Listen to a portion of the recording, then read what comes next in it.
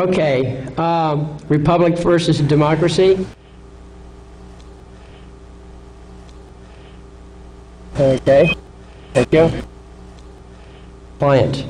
Now it's misused a lot in business English, but in legal English, client means you have an attorney, and he's advising you. Go ahead. No, a customer, you have a business relationship of some kind. That's okay. If you don't want to use it, that's fine. You're sovereign. If you want to prohibit the use of that word in your court, that's fine. You lay down the law. Okay. So anyway, just a couple little things to get out of the way. The question was, a judge decreed that rights and privileges are the same. Do you know how that affects us? Well, if you let him be in charge, it affects you any way he wishes it to. On the other hand, if you're in charge, you say that's frivolous. That's what they do, right, when they're in charge. It's frivolous. You know? Hey, well, in fact, that brings out another point. Capitalization of the name. Okay? Anybody heard that one? Okay, now, I'm not saying that that's an invalid concept. As a matter of fact, I've actually seen the Texas law that says that if you don't, something to the effect that if you don't say you're not a corporation, the presumption is that you are. Or words to that effect. I don't have it down accurately. But see, when it's my court, it's my discretion too, isn't it? I'll lay down the rules. Hey, if you don't want the word customer used in your court, that's fine. Okay, let's, so anyway, caps versus lowercase, that's my position is that if I'm doing the judging, then it doesn't make a hill of beans difference to me, not in my kingdom or my court. All right, let's go on to let's see, republic versus democracy. I'm not going to spend much time on this, but I do want to get some basic things explained about it. Okay? Basically, let me explain a republic by first explaining a democracy. Okay? In a democracy, we've all been taught 51 beats 49, right? So that means that the majority wins and the minority loses. Okay, well, that's perfectly clear to me. That means the minority has no rights. They can't exist in a democracy. So all these clowns running around here demanding democracy, they should be careful what they wish for. Because democracy means the majority wins, and whatever privileges the majority grants to the minority, it's purely at the will and pleasure of the majority. Okay, that's a pure democracy. In a democracy, if we look here in the dictionary, I got this out of I think it's Black's Law Dictionary. It says, here we go, democracy. It's that form of government in which the sovereign power resides in and is exercised by the whole body of free citizens, directly or indirectly through a system of representation, as distinguished from others. Okay, got that? The whole body. In other words, you have this big argument, big difference of opinion, you vote on it. Whatever the group says in the voting process, that's the law. And everybody now is subject to the law, even the ones that voted for it. Okay? So the sovereignty only exists in the entire body of the citizens, but not in the individual citizens. So 51 beats 49, the sovereignty's in the body. Whatever the issues are, they vote on it, now everybody's subject to it, you have no choice. No rights for the minority at all. And the majority doesn't need rights because things are all going their way anyway. Okay? Contrast that with the Republican form of government. Republican form of government is one in which the powers of sovereignty are vested in the people. Remember, that can be singular as well as plural. And are exercised by the people either directly or through representatives chosen by the people.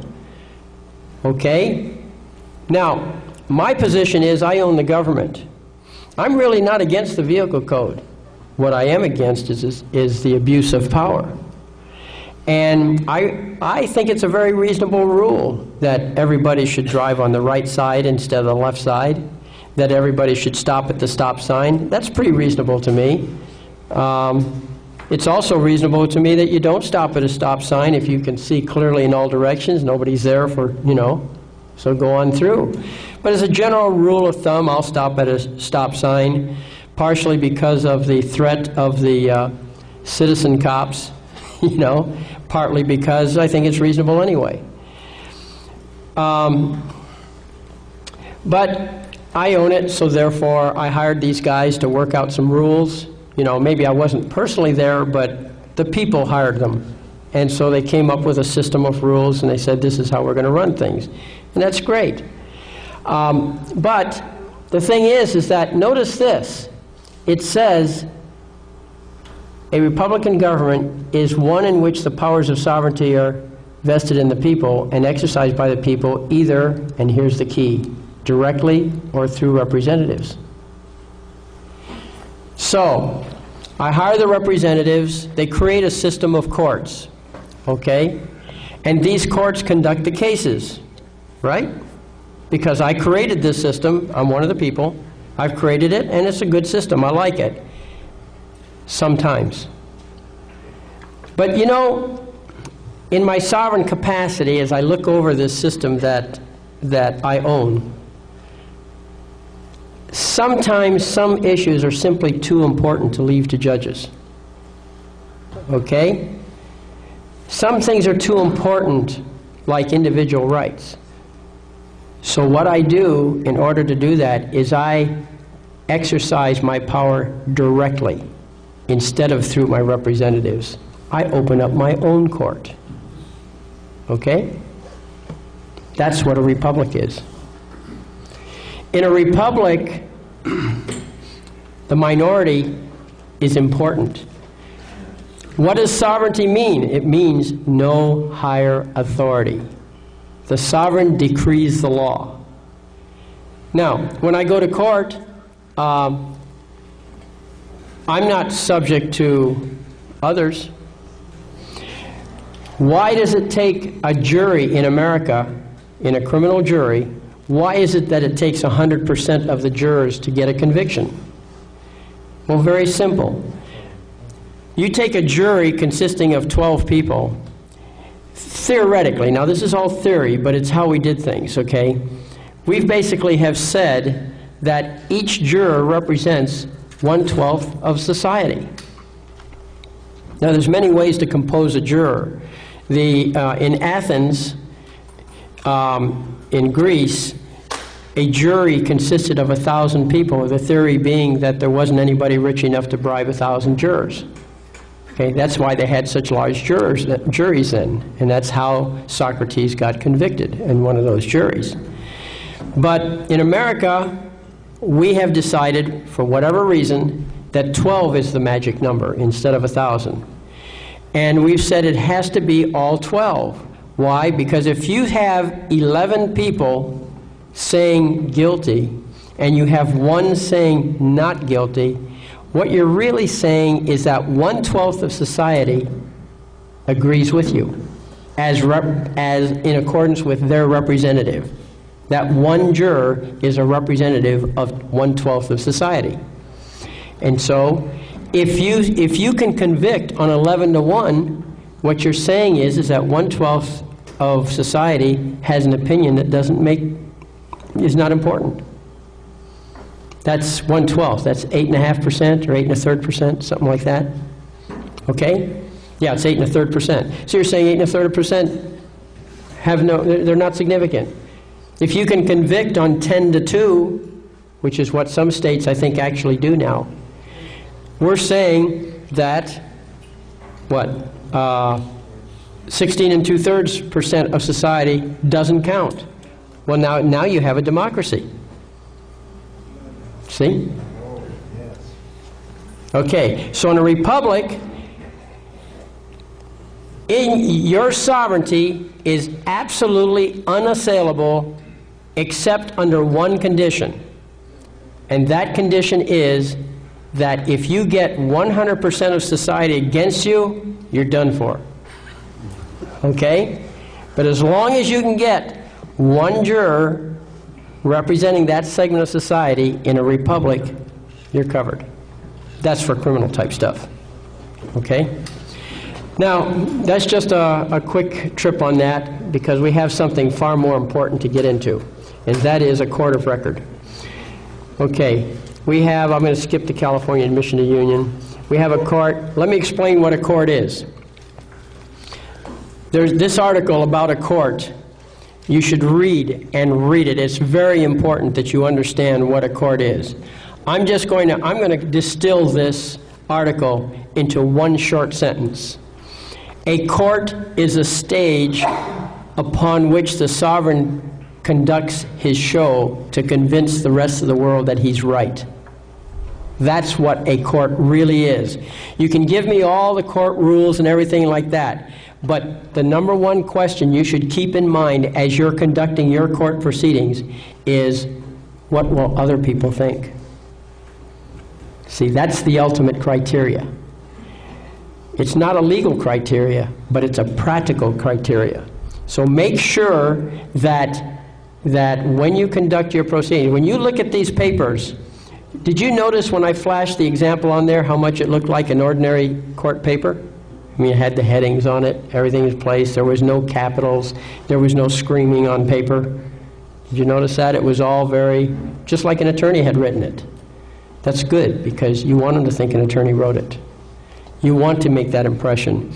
But there are certain key things in there that make the difference between my papers and an ordinary set of papers from an attorney, and that is, number one, I'm a people, and number two, I'm in a court of record, which I'm going to explain the court of record. Okay? But right now I'm not talking about a court of record. I'm talking about the generic court. A court is a place where you put on a show. You're the sovereign, you want to put on a good show. All right? You're the king, you're sitting on your throne, and you see some knave outside through the window stealing oranges off your orange tree. Okay? What some kings would do is they just send the guards out, grab and throw them into the dungeon. No problem. That's it. All right? Well, the problem is that on visiting day, the prisoner's brother visits him, and the prisoner tells him, you know, I was treated unfair, I didn't really do it, and tells a convincing story to his brother, and his brother says, you know, don't worry, he says, I'll take care of you, bro. I'm the chief cook. I can deal with this problem. And the next day you have a dead king. Okay? So we come up with a court procedure. Replay this example. The king's sitting on his throne, he looks out the window, he sees some knave stealing oranges off his orange tree.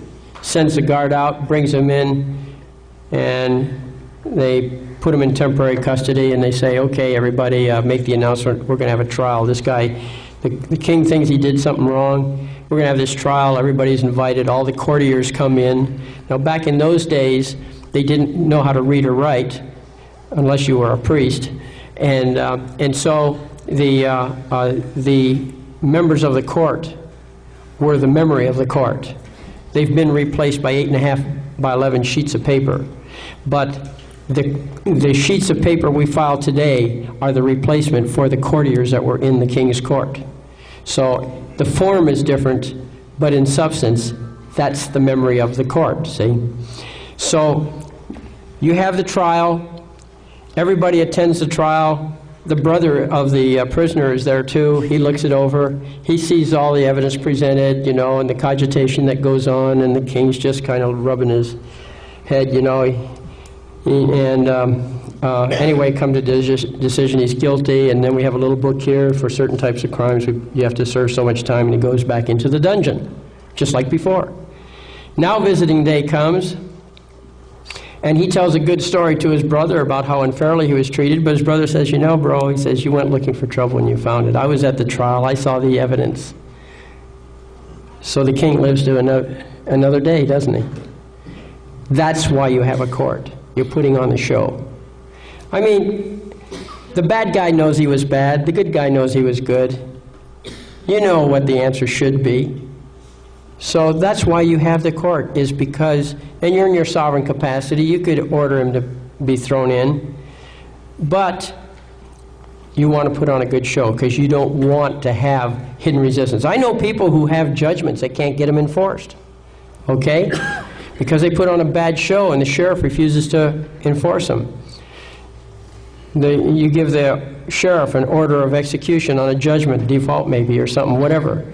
And so the sheriff is against you, so the sheriff calls ahead to the guy he's supposed to arrest or grab his car or whatever. He says, hey, he says, I'm coming over in a half hour. You going to be there? Guy says, yeah. So the sheriff goes there, the guy's not there. So they go, well, I couldn't find him.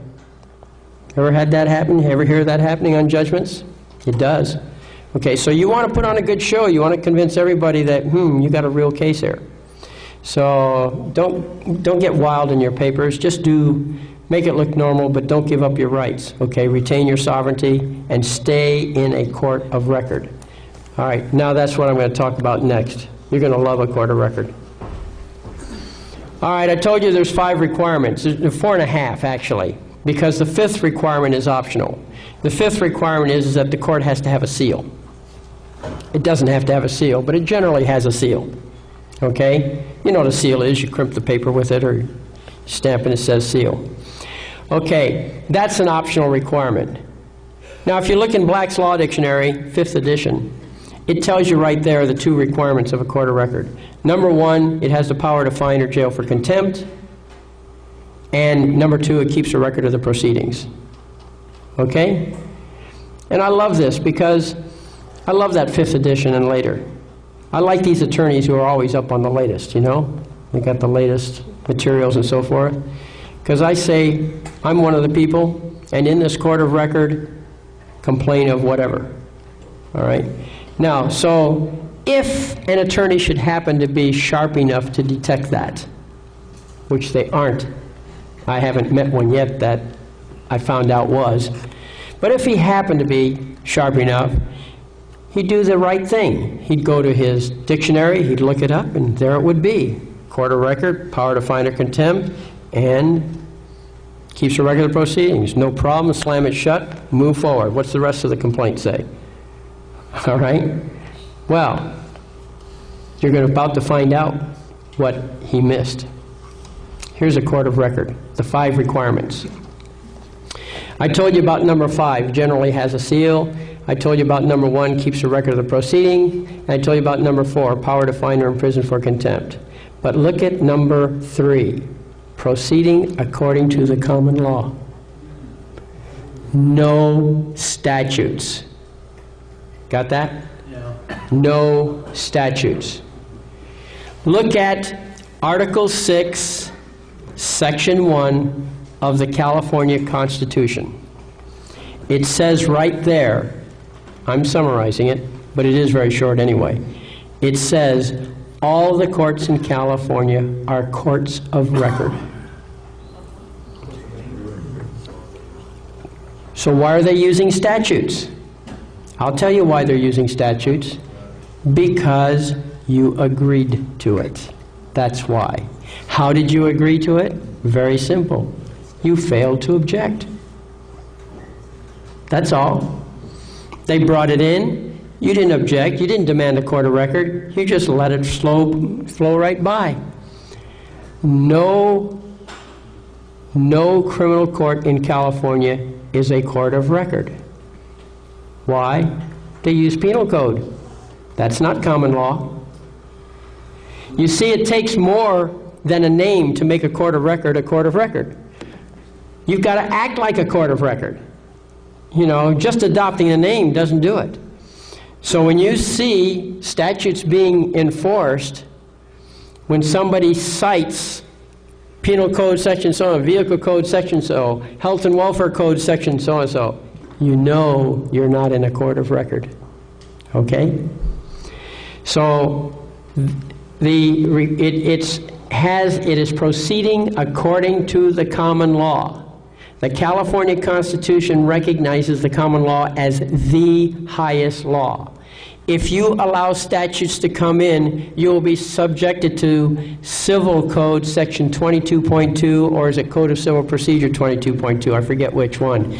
It's the one that says that the common law shall be the rule of decision so long as it's not repugnant to the codes. Right?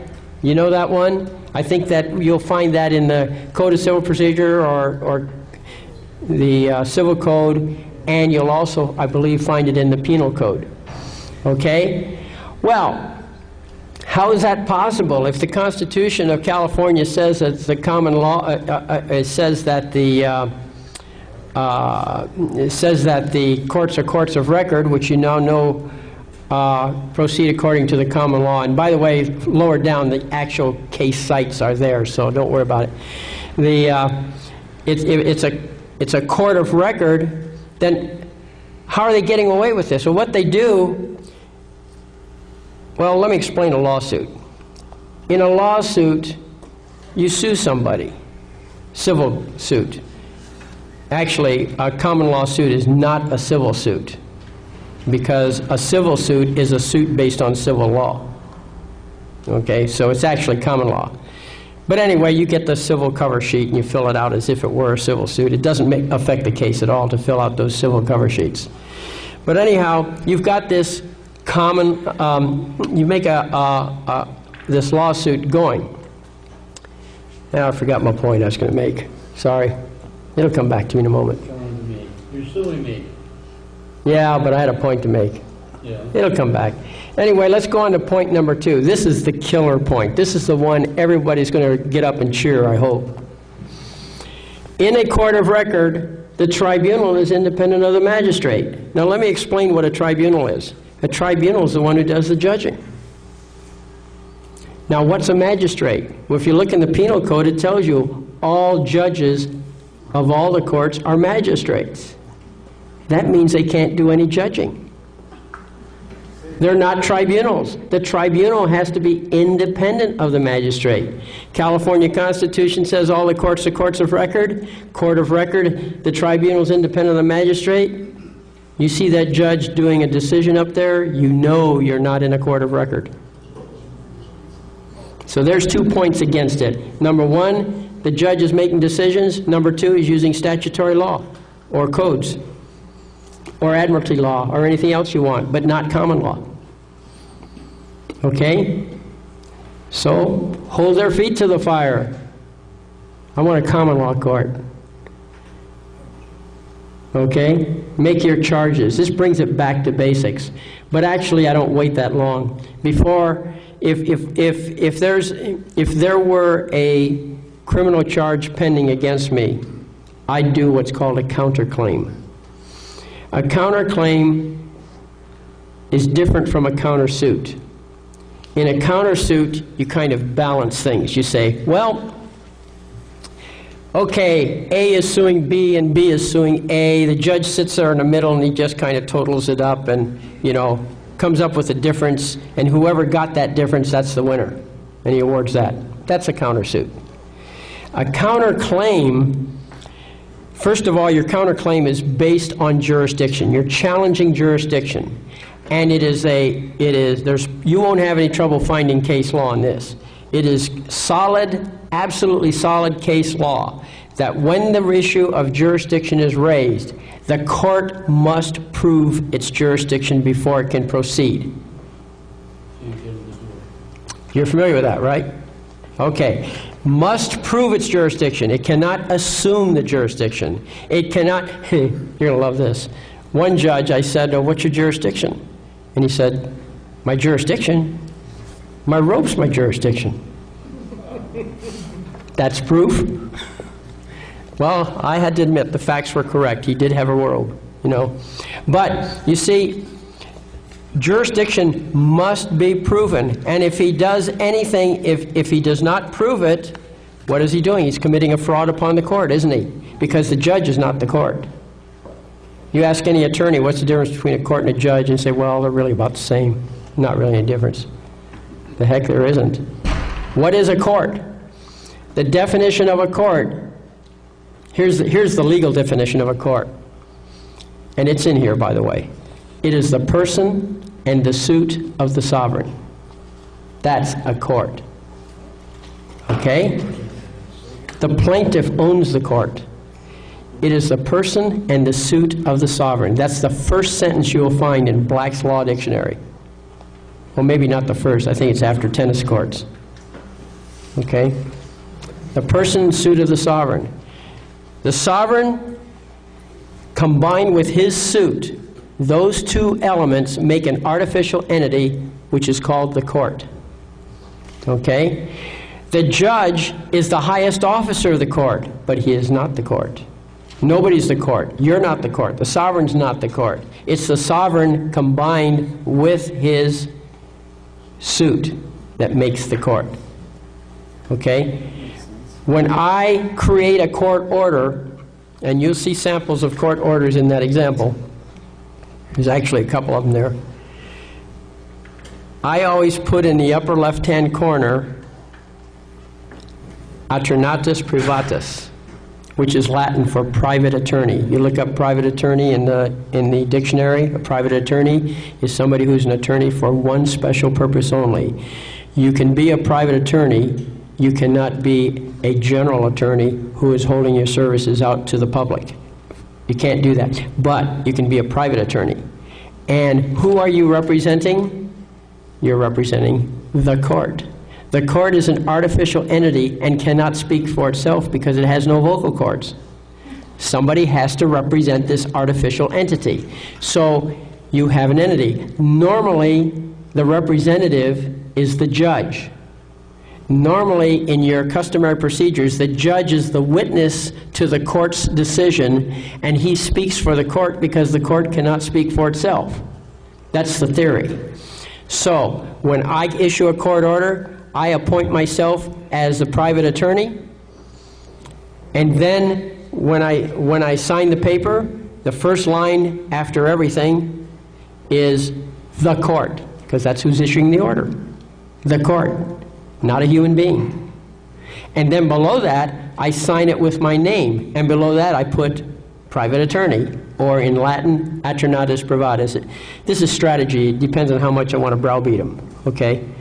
Whether I use Latin or English. But the idea is that you're an attorney representing the court. Okay?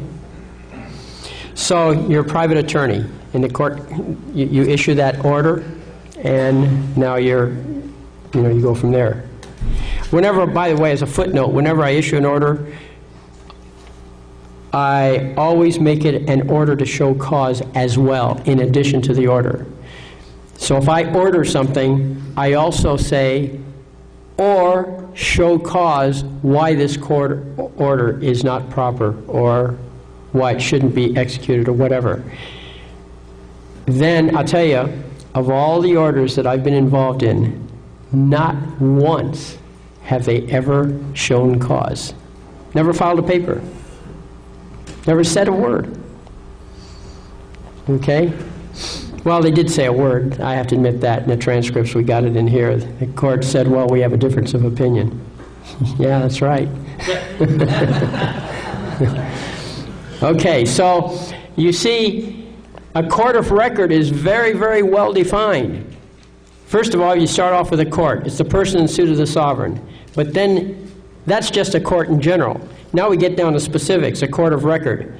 Well, a court of record. Keeps a record of the proceedings, tribunals independent of the magistrate, proceeding according to the common law, power to fine and prison for contempt, and generally has a seal. Okay?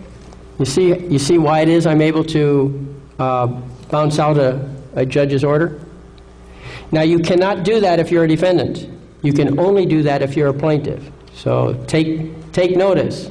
If there's anybody here that's asleep, wake up. Okay? Somebody asleep back there? Make sure she knows. If you're a defendant, you cannot issue any orders. Not at all. Do not issue any orders if you're a defendant. Before issuing any orders, convert yourself into a plaintiff. Then issue the order. How do you do that? With a counterclaim. Okay? In other words, you're suing. In your counterclaim, what are you doing? You're suing because they exceeded their jurisdiction. You're challenging the jurisdiction. They are obligated to explain themselves. They have to prove their jurisdiction. And who do they have to prove it to? They have to prove it to your court. Okay? They have to satisfy you. Now, don't be frivolous. Remember, what's the #1 purpose of a court? It's to put on the show, isn't it? So don't be frivolous about throwing your weight around with your newfound powers. Okay? Every order I issue is explained. Judges issue orders, but they don't explain them. They will explain them if you demand that they explain them before they issue the order. Remember that. Before they issue the order, you tell them you want the order explained. If you wait until after they issue it, they don't have to explain it. That's in the court rules. It's also in my court rules because I adopt the rules for my court. And that's a safe thing to do because, after all, who exercises discretion? Me. Okay? I think the rules are great. You read those rules. Actually, you go ahead and read those rules. You'll see that they're actually pretty reasonable. It's the abuse of discretion that's screwing things up. And so I'm very comfortable with the rules, especially if I'm the final authority. There is no appeal from my orders. If there were an appeal, then I wouldn't be a sovereign, would I? I do not yield my sovereignty to the agencies which serve me. Okay? A lot of theory here, but you got to be facile with this. You got to have this. You know how I jump from thing to thing, and as it relates, I pull it up out of my memory. You can do that too. Let me tell you how to do it. Okay? There's a technique. It's not an easy technique, but there is a technique. What you have to do, if you want to learn this, if you want to try it out, you absolutely must teach it to someone else. The doctors, when they go through their medical education, they have a 3-step process when they learn medicine.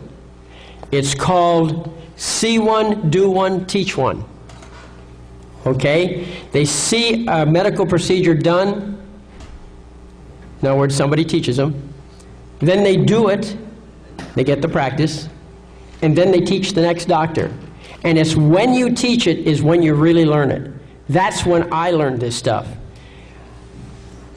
When I was first learning it, I was struggling, just like everybody else. In fact, I'm still struggling, but that's another story. But, you know, when I happen, you know, you may have noticed that I used the name the Nitty Gritty Law School. Well, there was a gentleman that started the Nitty Gritty Law School. His last name escapes me at the moment, Bob something or other.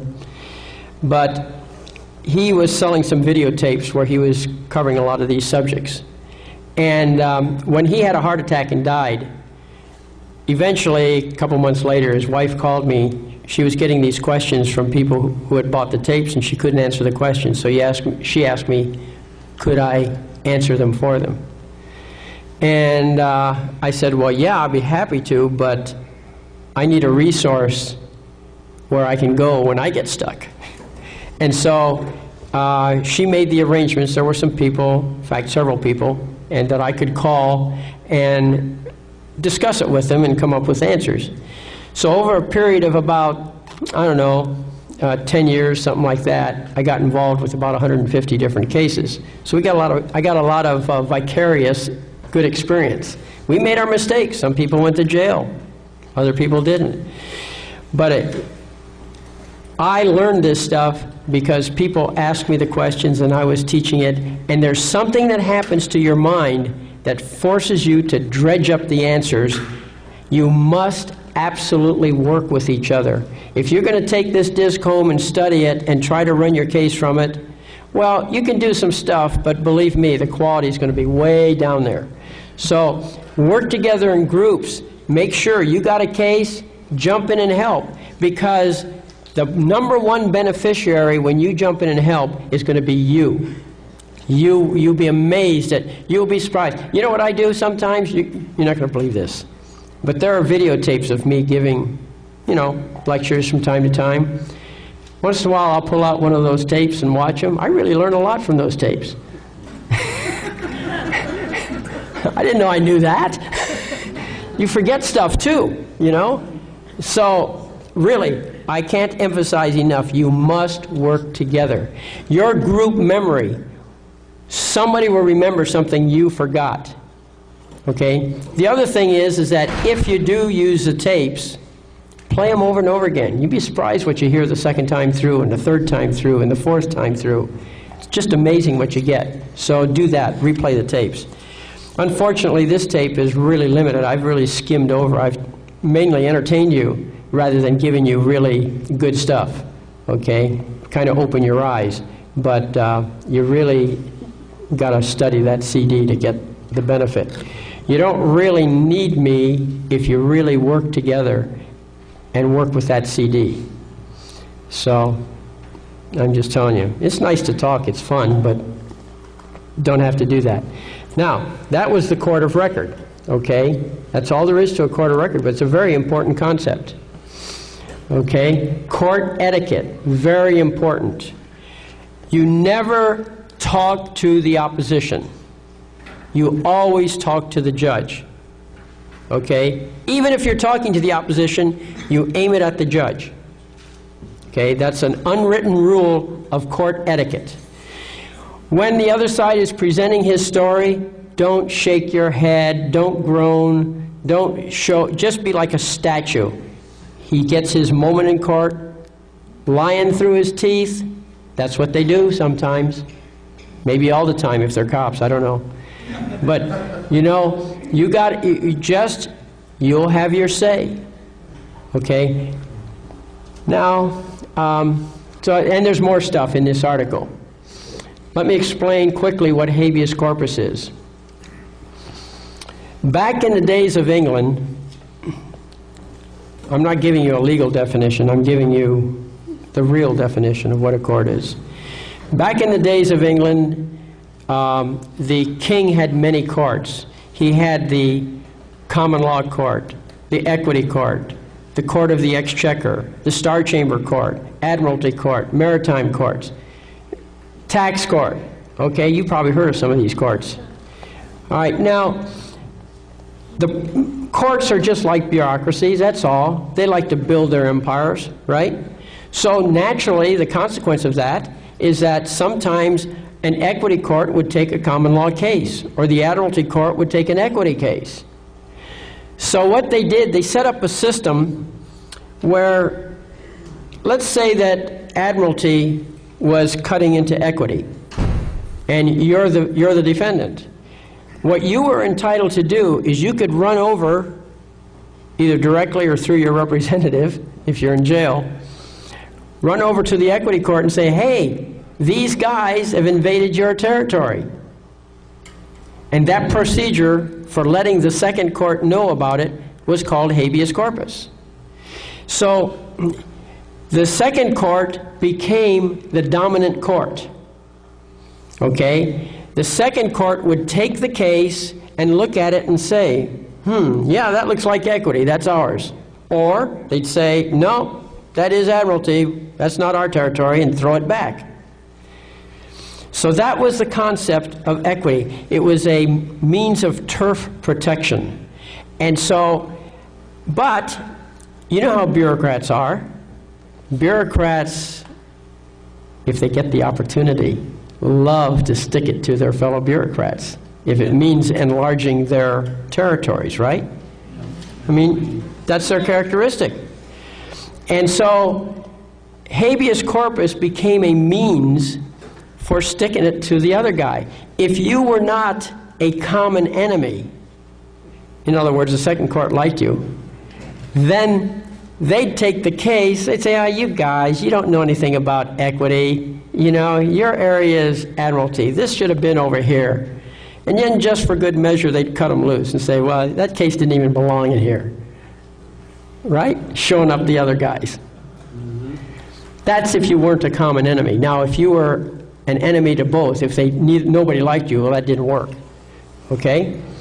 But habeas corpus is the only known right in the history of law to have grown stronger with time.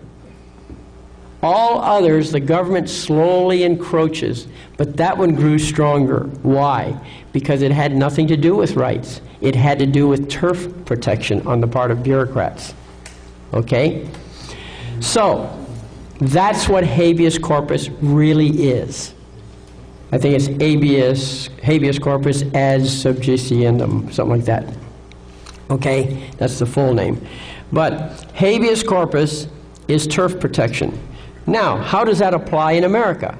Because what they did, the two most common battling courts were law and equity.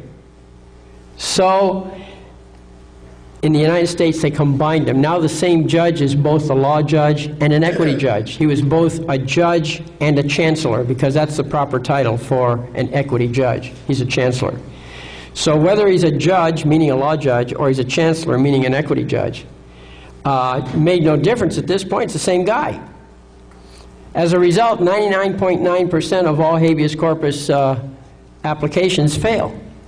Okay? But here's how it works with us. Once you go into common law, remember, the common law is still good here in the United States. Okay? Why? Because it's recognized by the Constitution. About 3-4 different places in the U.S. Constitution, when it uses the word law in the Constitution, they mean common law. Okay? So, there is an ancient rule of law that says that the king, the sovereign, is always subject to his own court. That's why you have a court of claims. You see, the king declares the law, and he says, okay, he decrees it. This is what the law is. But the king cannot break the law, because if he does something contrary to his own law, all that means is he changed the law. So how are you going to enforce the law against the king? You can't. So what you do, they acknowledged in England, and we inherited in the United States, that sometimes the king has a moral obligation. Maybe not a legal obligation, but he has a moral obligation. If an action by the king caused harm, even though he's not legally liable, he's morally liable. So they set up the Court of Claims, and that's the purpose of the Court of Claims. You go to the Court of Claims, you say, hey, king, come on, you know, pay for what you did. Okay, new tape. Time out to flip. Can you show us the document that launches the Court of Record? The number 2 document that shows us in writing. Line 2, you mean? Yeah. Yeah, paragraph 2 of that lawsuit? Yes. Yeah, sure. It's the best way we can grasp how that gets us in the record. Sure, we go to the example. Okay. Yeah. All right, we rolling again? Yes, sir. Okay, so the question is, how do you activate the Court of Record? Well, you do it in your action. Okay, so we'll go down here to the action. First amended action. Okay, and here it is, paragraph 2. Can you see it on the screen? William Jones is one of the people of California, and in this Court of Record complains. That's it. It's now, that's it. That's activated. You are the plaintiff, and as the plaintiff, you have a right to choose your forum. I choose the forum specified in the California Constitution. All courts are courts of record. And remember, I own those courts as one of the people. Right? See, if I own the government and the government owns the citizens, and I'm not a citizen, I'm one of the people, and I do not yield my sovereignty to the agencies which serve me, so I go into that court. That court's a court of record, and what's the definition of a court? It's the person and suit of the sovereign. Okay? That's in there somewhere, so you'll find it. But, so combine that all together. I'm the person and suit of the sovereign. And I said it's a court of record, yes. You did an earlier sheet that just said, this is a court of record all along. Oh, that? Okay, sure, we'll go back to that. Gotcha. The definitions. No, it was all along. This is a court of record. Right on that. Yep, here we go. I think I know what you're talking about. Right here, court of record. There it is. This thing? It's the case that came before the last one you showed. So this is a court of record. You lost me. I talk a lot, but I forget what I say. Just before the last one you showed, then just before that. Yeah, well, my memory is erased. I have a destructive readout on my memory. So. Don't walk in front of the camera. Okay. Well, I'm sorry I can't fulfill that request. However, it's on the film. So, but what is the question relating to court of record? What is it that you really were digging for? Not that. It's the way you presented it to the court. The way you presented it to the magistrate. Right up there, number 2 is what he presented. Well, in the presentation to the magistrate is your original filing. That's what I showed you. That was the amended action. Yeah. The first amended action, which normally would be your action, but if you're doing a counterclaim, you would say a counterclaim, but you, right there, that first paragraph, it is, you say you're one of the people, and this is a court of record. That's it, does it. You've decreed the law because you're one of the people.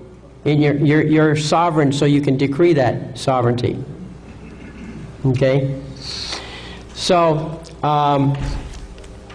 going back to this other here, the habeas corpus. So in the habeas corpus, you see, you as a sovereign are subject to your own court. And there have been cases, like there was this one king, he was presented with a problem. The chief judge said to him, if somebody who was of one of the nobility, and he didn't want to name any names, but he said if somebody were doing this and he was cheating on his noblewoman in these conditions, what would be the penalty? And the king said, well, with that, it would have to be death.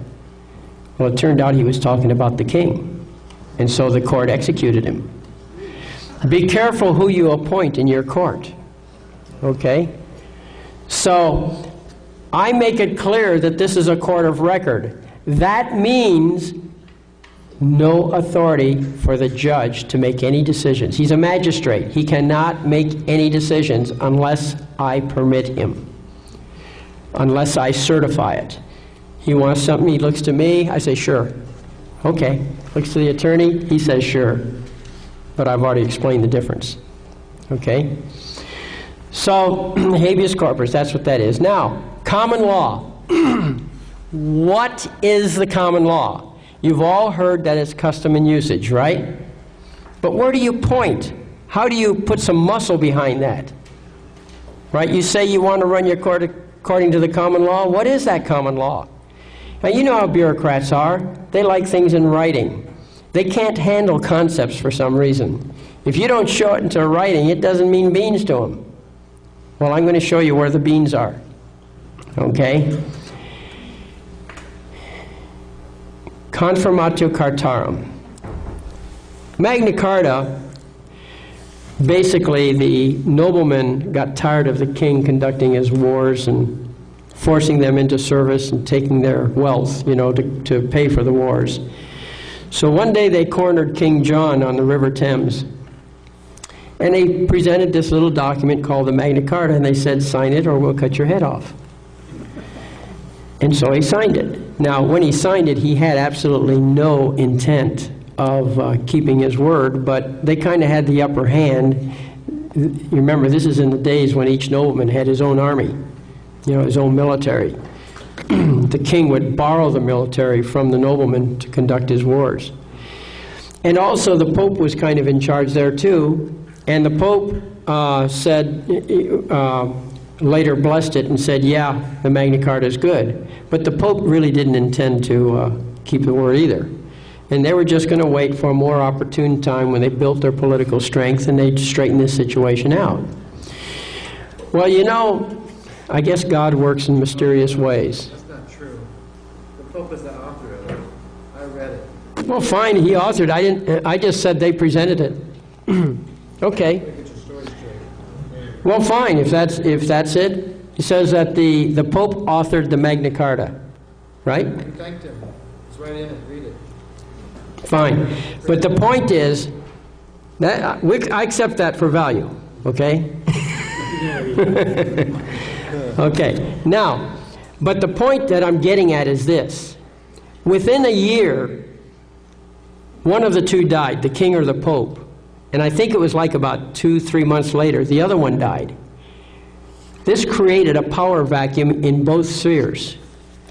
The king, the new king was King Edward, and the new Pope, I can't remember who he was, but it created this power vacuum. You know, whenever you get a new leader in, he's got to establish his power base. He had enough power base to get to that position, but that doesn't mean he's going to be a success. I mean, we've had a lot of kings that only served 1 year, you know. And, but you had this other power base called the noblemen, and they were still organized. And they didn't lose any time. First thing they did is they got King Edward to bless the Magna Carta, to reaffirm it. And they also got the new Pope to reaffirm it. And they had to because they didn't have the strength at that time. And then in succeeding kings, the Magna Carta was reaffirmed again. Is that correct? You know your history, right? Okay. So there you are. It was reestablished. Now, check this out. Confirmatio Cartarum. This was the second king, King Edward I, and who followed King John. He signed the Confirmatio Cartarum. And here's the important point right here, starting with number 3. Okay? It says, Edward, by the grace of God, King of England, and so forth, he's delivering his message. This is a writing by the king.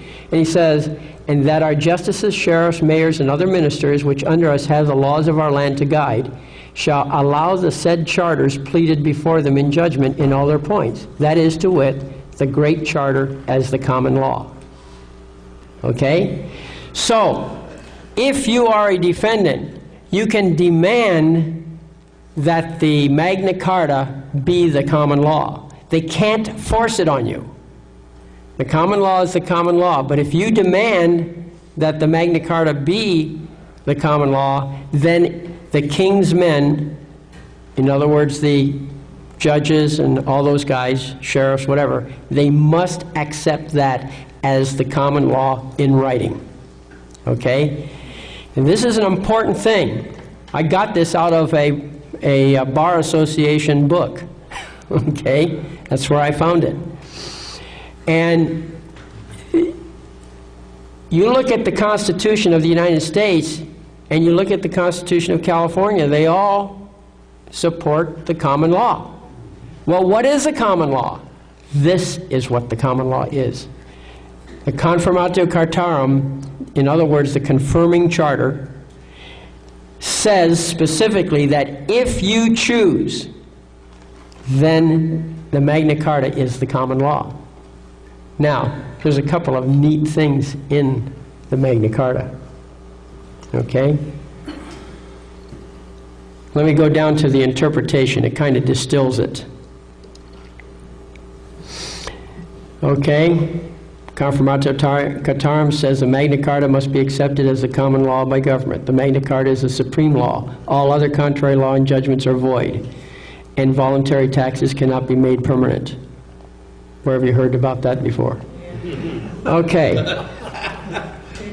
Now, I just picked out some highlights. There's more in those papers, but the issues that we're always dealing with, well, this is where, here's kind of like a quickie summary. Here I quote the Magna Carta, and then I give a brief, plain English explanation. So, Article 20 of the Magna Carta basically says the fine shall be proportional to the offense and shall only be imposed upon the testimony of non-government men. Okay? Okay? A villain in the same way, if he fall under our mercy, shall be amerced, meaning fined, saving his wainage, and none of the aforesaid fines shall be imposed save upon oath of upright men from the neighborhood. Upright men are not government. Okay? Earls and barons shall not be amerced save through their peers, and only according to the measure of the offense. Similar thing. Okay? Now, look at this one. No sheriff, constable, coroners, or other bailiffs of ours shall hold the pleas of our crown. Plain English, no sheriff, no bailiff qualifies as a witness. He cannot subject you to his law. Doesn't qualify. He cannot. You remember they say all of the, they have the proceedings, the people of California versus so-and-so, right? Or the people of the United States versus so-and-so. Well, who's signing that? Who signs that information? One of the district, either a district attorney, somebody. Well, that's prohibited under common law. If this is a court of record and it's going according to the common law, he's out. That's what that means to me. Okay?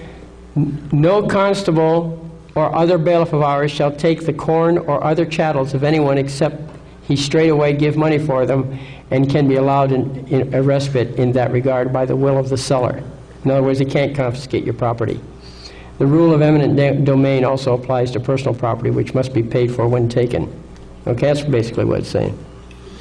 Now, 30 is one you're going to like. No sheriff, nor bailiff of ours, nor anyone else shall take the horses or carts of any freeman for transport unless by the will of that freeman.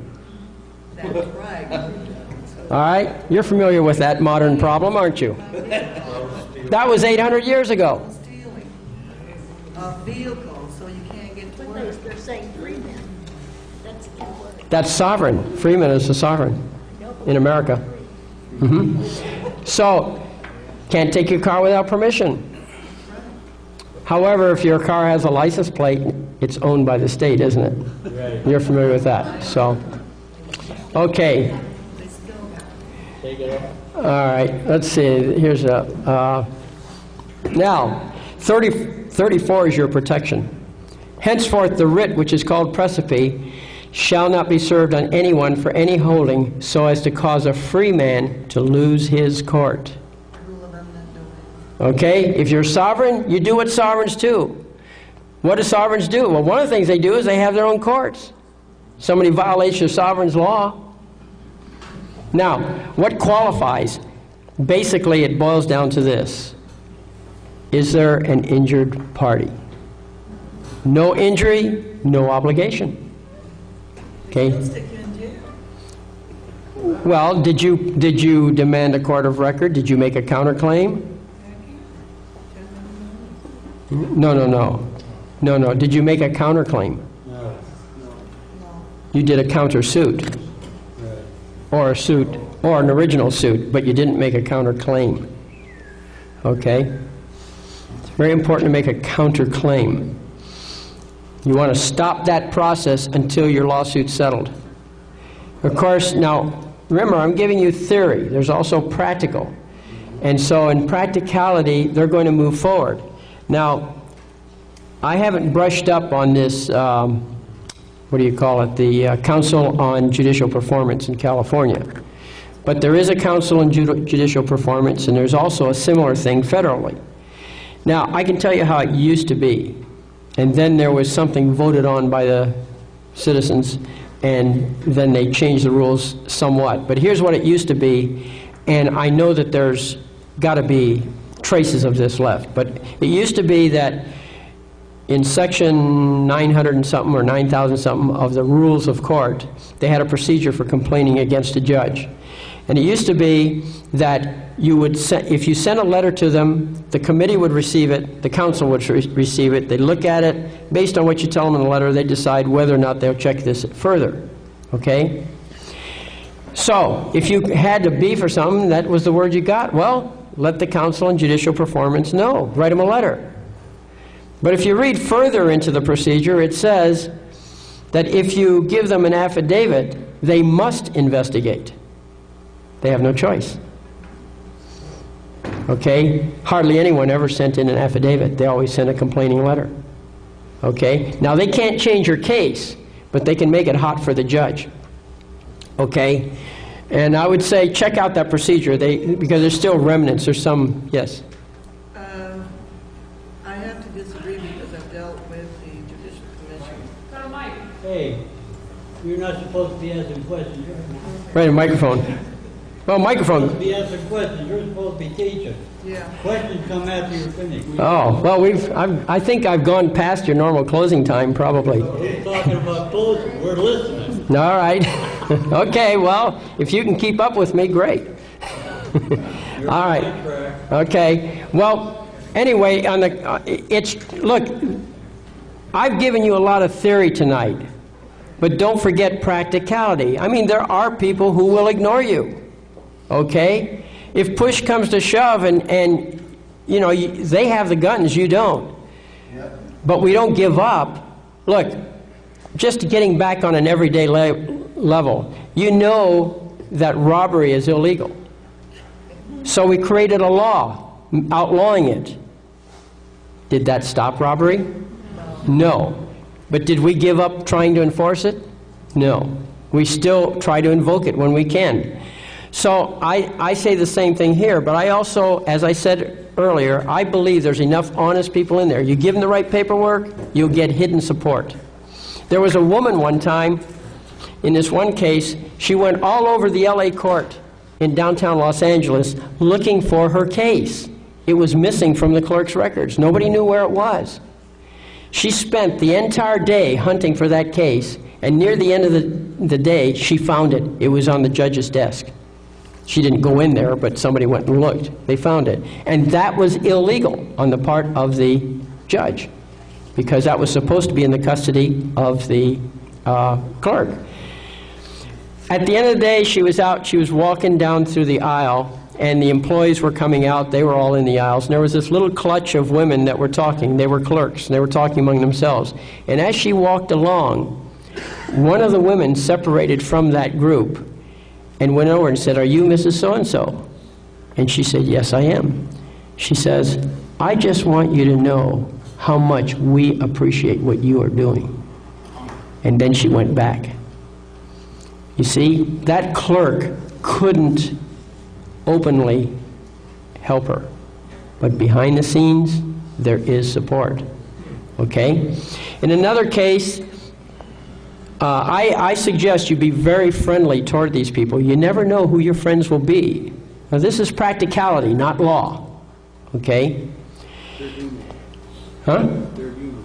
They're human, yes. Yes. They may not understand it. You know, they operate in ignorance too. They got their routines to follow. They think they're right. But here's what happened. This actually happened. This woman, I had told her, always be friendly with everybody. So anyway, she went down to the court, and she was always friendly with the clerks, always told jokes, traded personal stories, you know, how are the kids, kind of thing. And over time, she developed a rapport with the clerk. One day she went in the clerk, and the clerk, she had an order, I don't know, against the judge or something. The clerk said, "I can't file that." Well, why not? Well, she says, I can't, it's not proper. So she was ready. She said, "Well, here's a court order ordering you to file it." Okay? She was prepared. The clerk said, "Well, that's not a proper court order." She says, "You know, if you're..."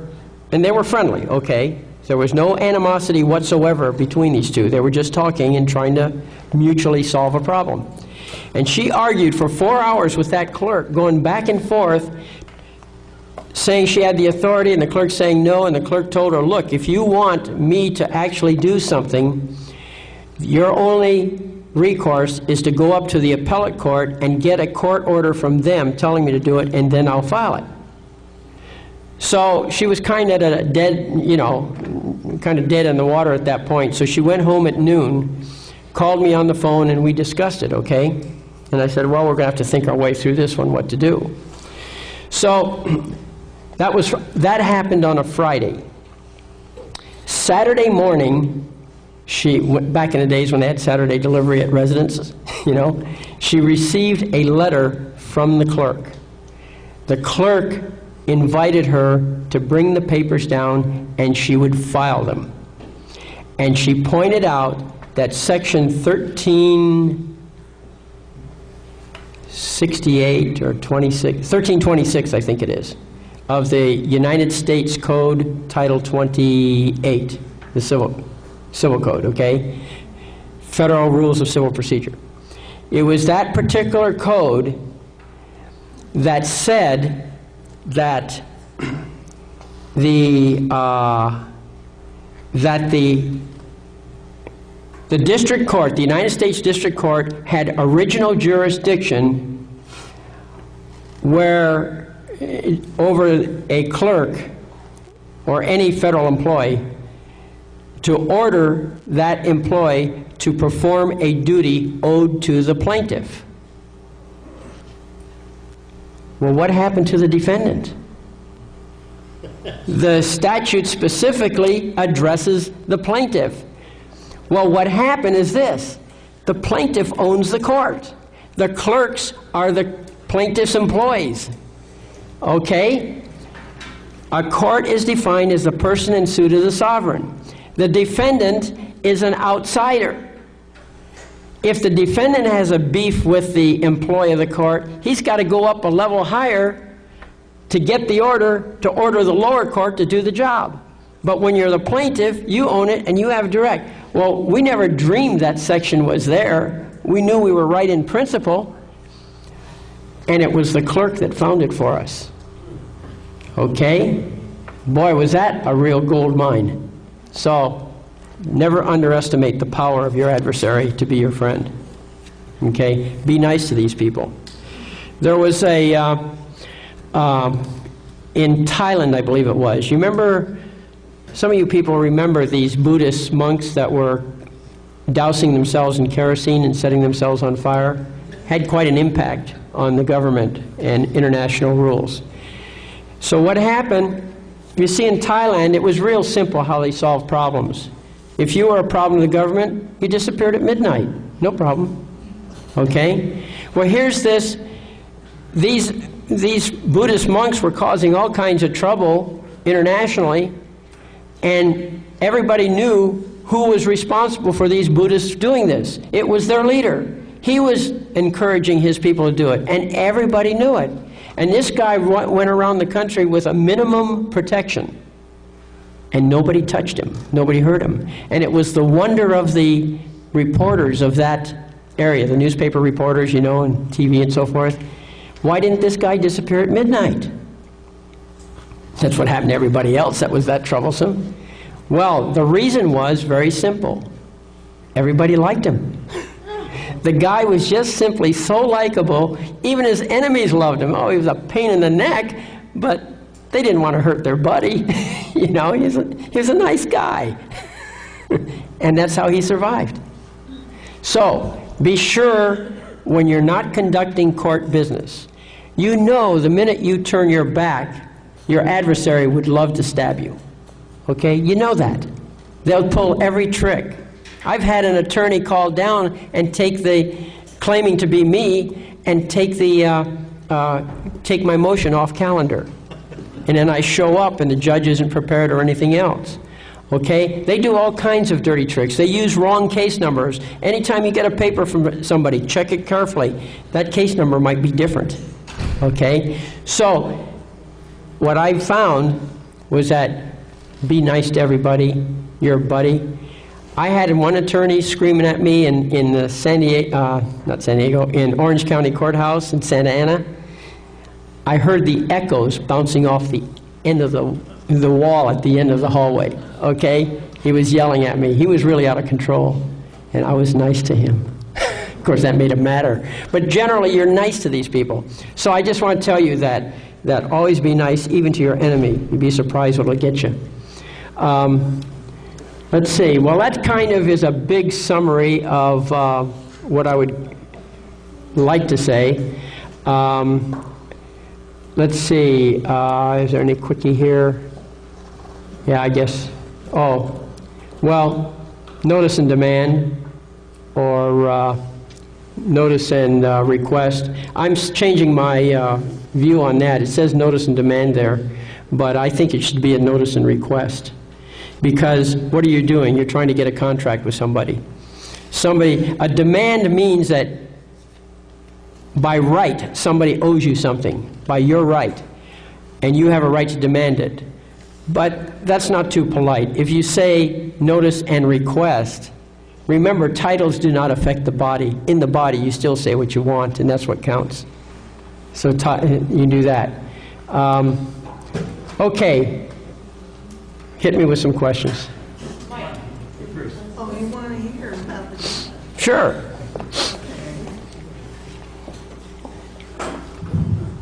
First of all, I am a jailbird.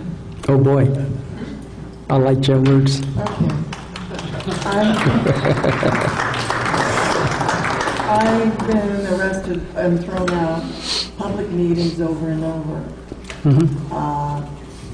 The thing is that when I've always believed that truth plus law plus common sense equals justice for all. I don't care if you come from the moon. I don't care if you come from anywhere in whatever galaxy. Well, what's your question? But the thing of it is, we have a pedophile judge in San Bernardino County. Do you have the facts? Yes. Then sue him. No, he is still in office, and he's been laundering quite a bit of property for the powers that be. So Well, sue a him. lot of people have written to the Judicial Commission. Says, how could this be? Sure. The Judicial Commission actually sent me a letter stating that, yes, he erased his own evidence, and that because he wasn't brought to a higher court and condemned, even though he had molested other children in Ontario, Sure. that he's still a judge. Well, you get those people to file a suit. Look, it isn't what you do, it's what people complain about that counts. You know, if you're just going to talk about it without any muscle behind it, well, nothing's going to happen. You got to get the victim to make The victim is now 24, has had his jaw. Well, then he's a big boy now. He has been raped in jail. Sure. By the time he was 14, 15, Sure. the judge has used him. Sure, okay, that happens. So what you have to do is you got to get him to file a lawsuit. Now, if he's in jail and he can't handle it for himself, then what you can do with your sovereign capacity is you can go for habeas corpus. You can file a habeas corpus in the name of another. That's in the procedure. What they've done is put a gag order on the family, and any time that he speaks of it, they put him back in jail. Sure. And this is, Yeah, but that gag order does not apply to lawsuits. a gag order applies to the family as well as to the victim. Then what they have to do is appeal that order, or file an original lawsuit, which means they'd have to learn common law and so forth. Look, the law does not protect he who slumbers on his rights, and it doesn't count. But It doesn't count. There's no buts. many of the judges are family related. Yes. And they do have incestuous relationships Yes. in the courts. Yes, but who's complaining? And I mean complaining, legally complaining. You can't just talk about it. You've got to actually put some muscle behind it. Or take it to a grand jury and have the grand jury make a presentment. They have their people in the grand jury. I'm sure they do. Yeah, if you've ever watched the procedures. Which, by the way, let me mention something about grand juries. You know, look, there's a difference between morality and law. Okay? And obviously there's power there that's being abused. Obviously there's power being used to protect the judges themselves from their own criminal acts. So you have to go outside that system. Maybe it calls for a federal type thing, and sometimes they're in bed with each other too. So, you know, I'm not saying it's a perfect system. Sometimes you have to just say, well, I can't fix that problem, move on to one you can fix.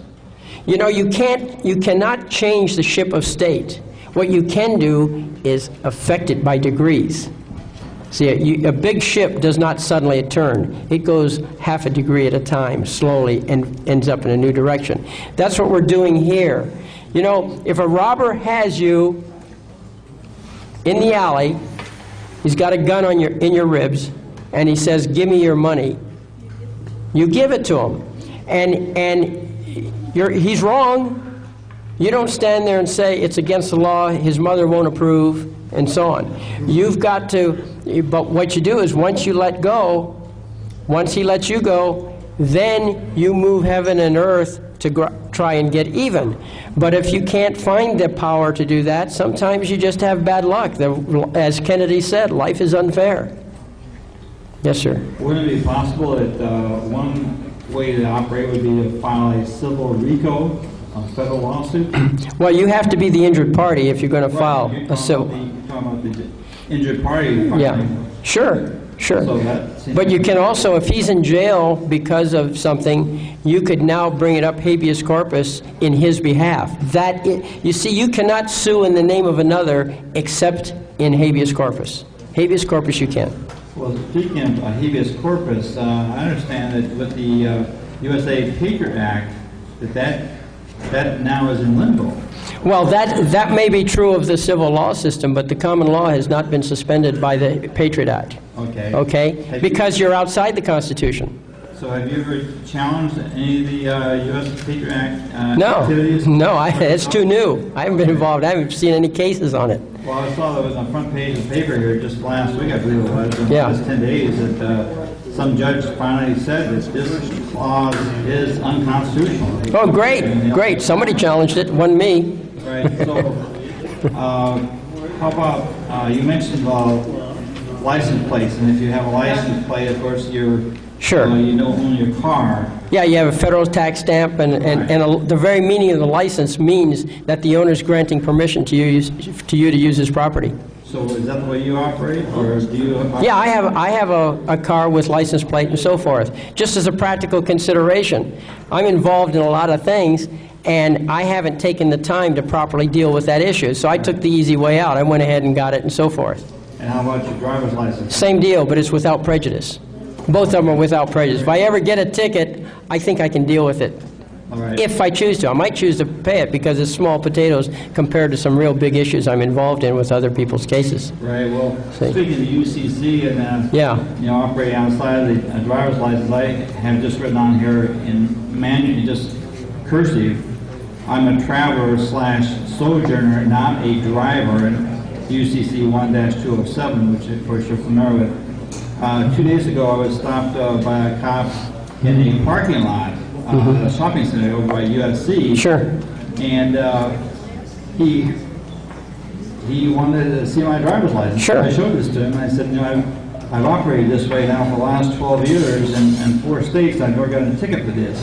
I want to put him on notice. In fact, if he was going to challenge that and give me a ticket, he was, could be some repercussions from it. And they checked it out, they called in about it, and they let me go. Well, apparently you're on the records as being somebody to leave alone. Well, yes. Which is good. Right.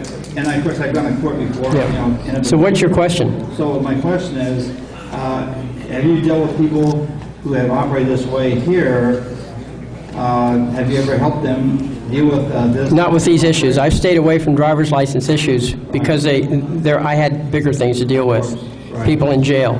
And stuff like that. But, Thanks. But, here's what I would do. If you really want to do it right, look, I suggest that as a policy, okay, just as a general way to do things, I don't think you should fight a traffic ticket. I think what you should do, if you get a traffic ticket, go down and pay it, their bail, but pay it and be sure to sign it without prejudice. Now that gets them off your back. Now if this really is an issue with you, then sue them. But now you're the attacker. Okay? You signed without prejudice, you gave up nothing, you have all rights to sue them, and they have no justification to go after you because they got the money, the thing that they were after. So now you sue them.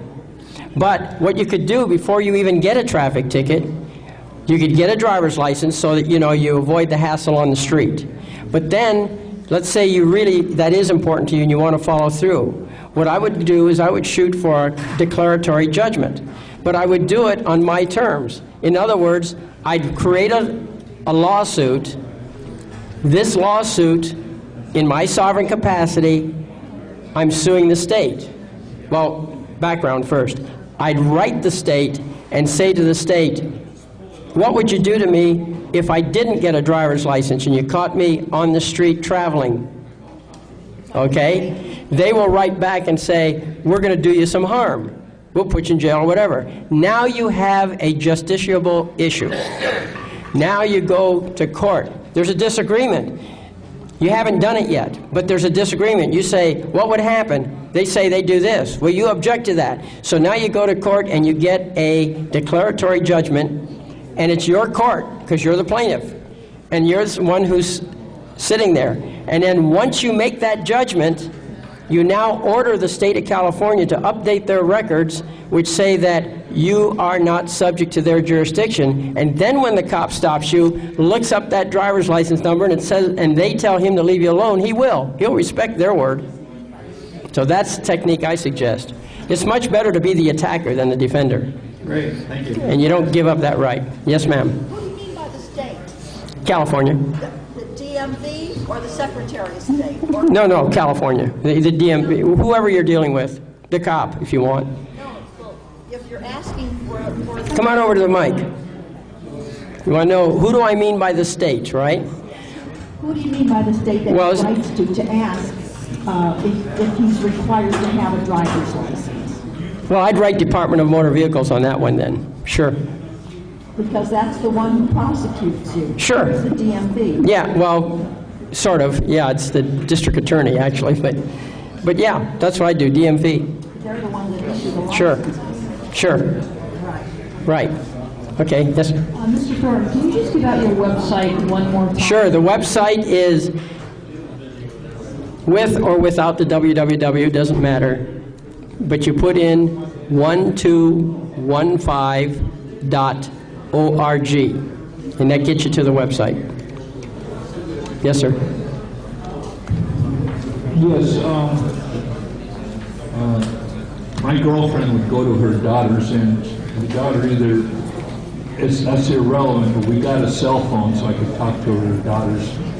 That was AT&T cell phone, and but they have been trying to be gods on me, and I don't like having a god over me. Okay, that happens. Okay, it was supposed to be $46 the first month, which we paid. The second month it was $104. The third month they charged us $171. Do you have a contract? Unfortunately, yes. I had never had a No. in my life. Do you have a contract that specifies? I have a 2-year contract. No. Does the contract specify those terms that you just told me? I don't know. I didn't. Well, you got to read the contract. That's all in the contract. Well, If it's not in the contract, I was then going to call the FCC on them. now, well, look, the contract. I'll bet you that. Well, I won't bet you, but I'm certain that in that contract it's going to say something to the effect that all verbal agreements are cast out, and that this contract is the sum total of the agreement. Check your contract. You got to read. I asked him 5 times. The guy. Don't ask. Read the contract. You'll make your own decision. This is fiduciary when someone tells you verbally. No, read the contract. They're not authorized to alter the contract. Doesn't matter what they tell you. Read the contract. Don't avoid your job. Read the contract. It's a contract question, a contract problem. You got to read it, and that controls. Also, you were talking about some judges, other people were talking about some judges Sure. are friends with other judges. Well, that happens, sure. That doesn't happen to me. I have a cousin, he's a high-pressure lawyer. Well, okay, that's Ripped fine. me off to my aunt's will and Okay, everything. sure. Well, then No, and then I'm still nice to him, and he still screams at you. yeah, but He was that way when Well, he then, was 6 years old and I was 7. open up your common law court and go after him.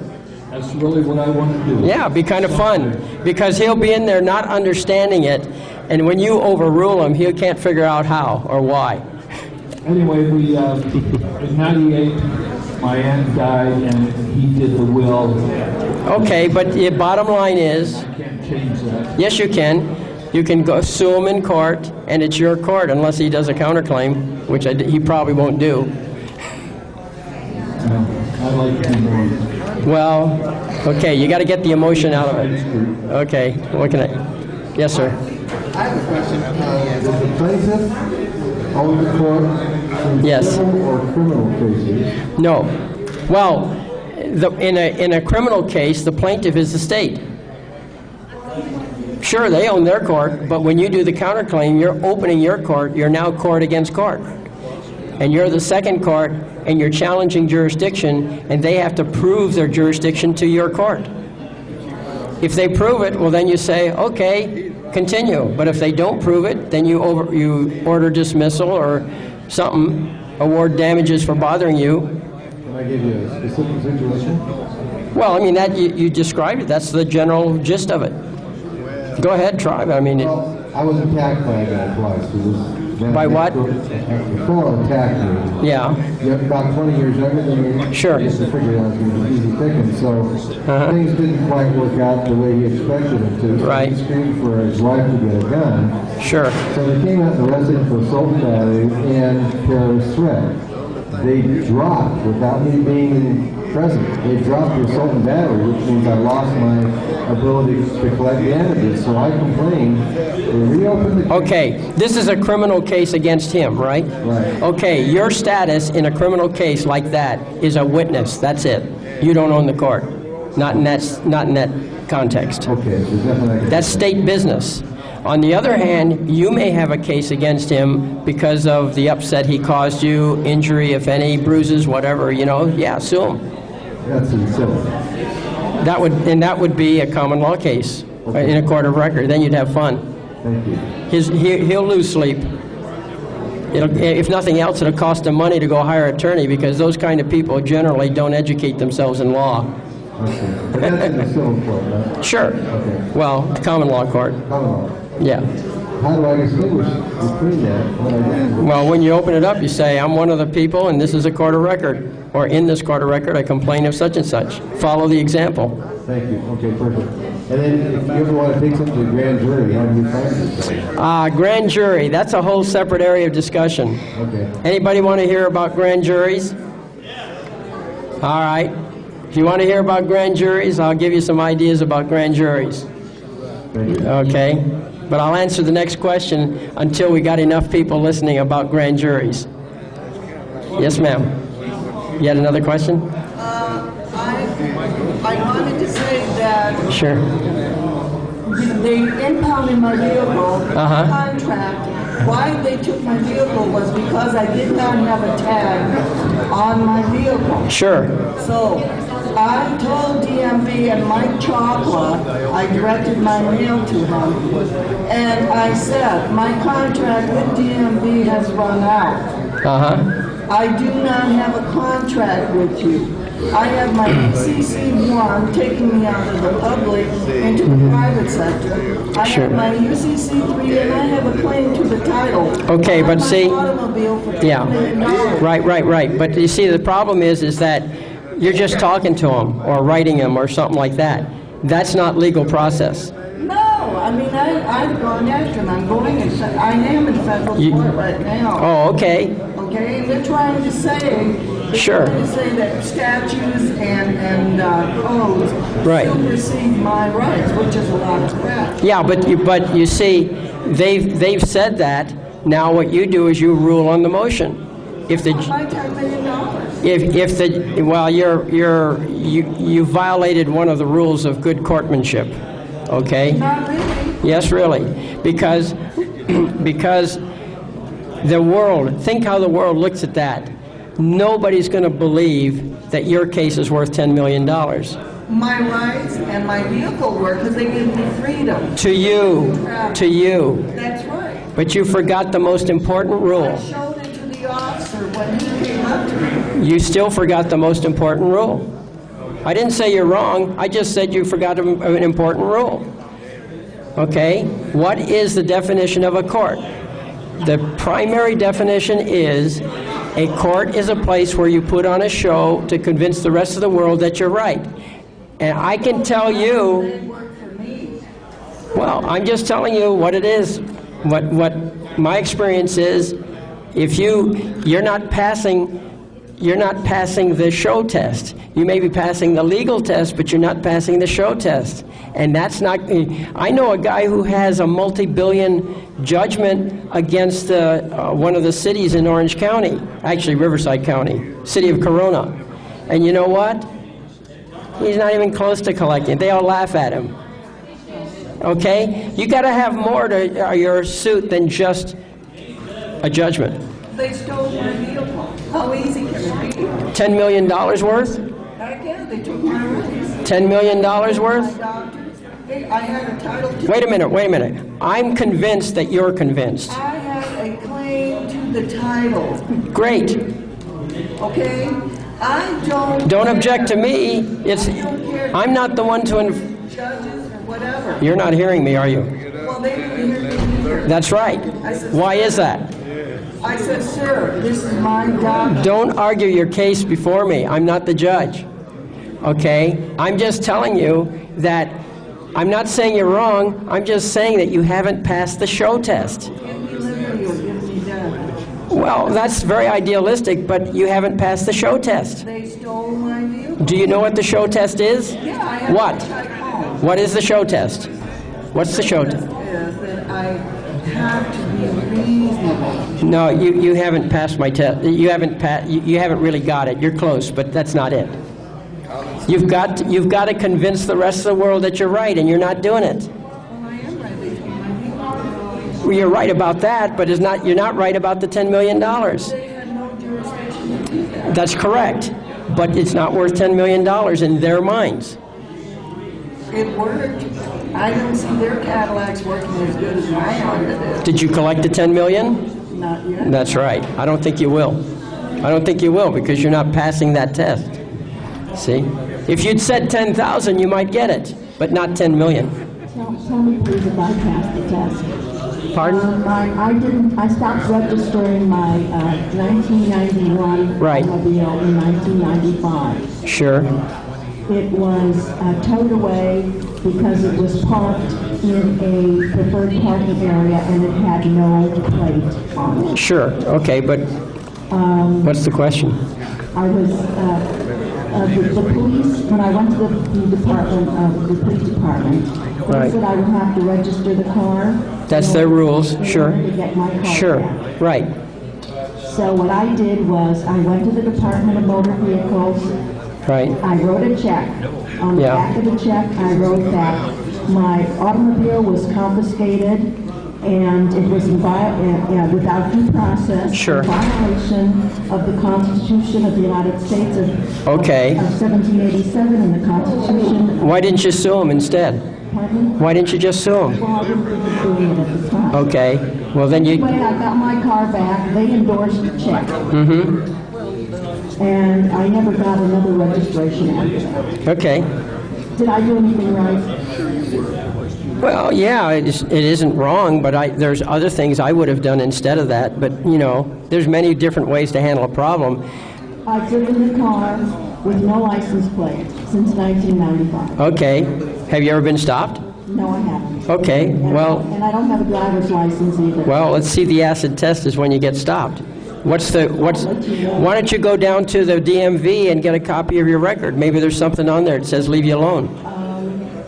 Check it out. I should do that. Yeah. However, the license is still registered in the system. Well, it'll always be there. It'll always be there. But there's no record of anything else. Okay, well, great. But what's your question? Or it's just testimony? No, it just says here. Okay. All right. Yes, sir.